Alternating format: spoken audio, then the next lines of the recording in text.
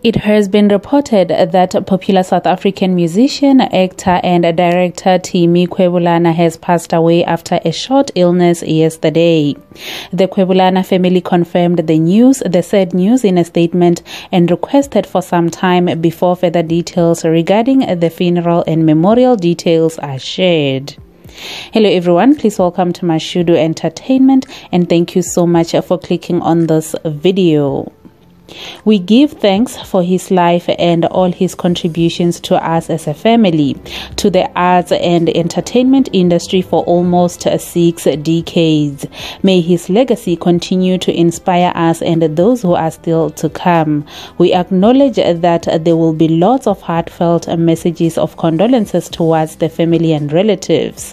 We appreciate them so much. However, we do request, especially the media and our industry colleagues, that the family is given some time to gather and organize logistics and way forward.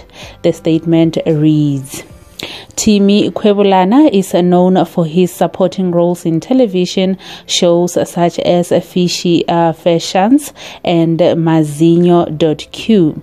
He played the role of Bravik Tau, the founder of Shooting Stars FC, in the e.tv drama series Shooting Stars. He was also a guest actor on Mzansi Magic's sitcom Shandes back in 2012.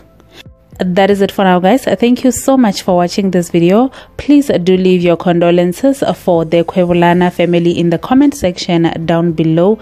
Like the video, guys. Also, please remember to subscribe to the channel for more on entertainment and celebrity news.